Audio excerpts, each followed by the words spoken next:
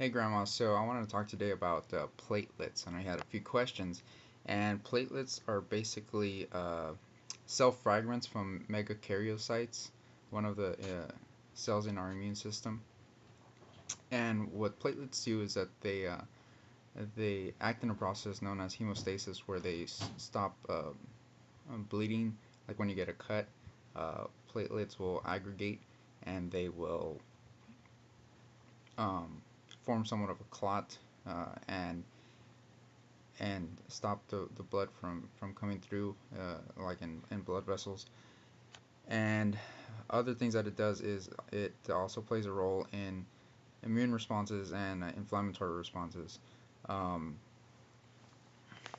some of the ways that it can be detrimental, or they can have a bad effect, is when you know platelets can be overactive in certain cases where they form clots in our bloods, uh,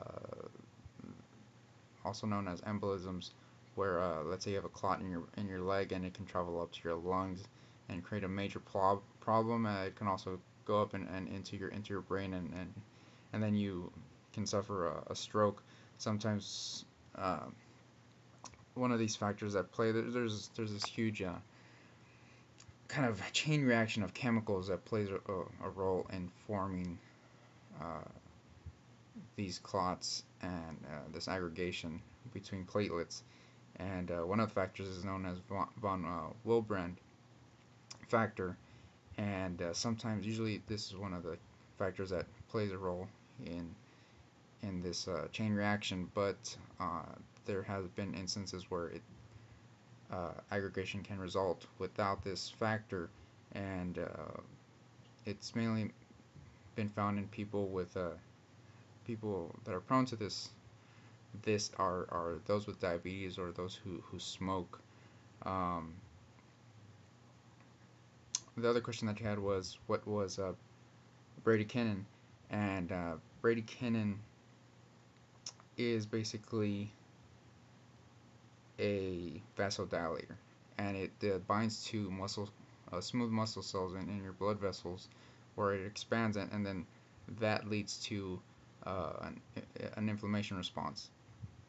Uh, and basically more immune cells can come in, macrophages, neutrophils, um, other immune cells, and also ACE inhibitors um, are some of the drugs that you can take, which also would you usually use for people with hypertension, and they ACE inhibitors, what they do is that they prohibit they cancel out the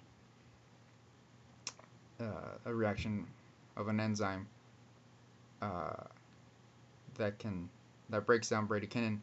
And the bradykinin, once this you have you're taking an ACE inhibitor, then this enzyme is being blocked, and so you have more bradykinin, which leads to vasodilation, remainder of vasodilation.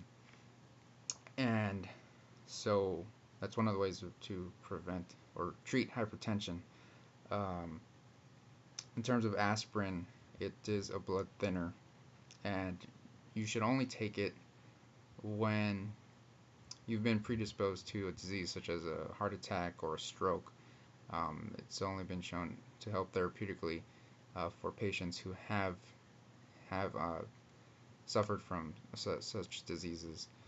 Um, yes, that's about it. Nitric oxide is also a vasodilator.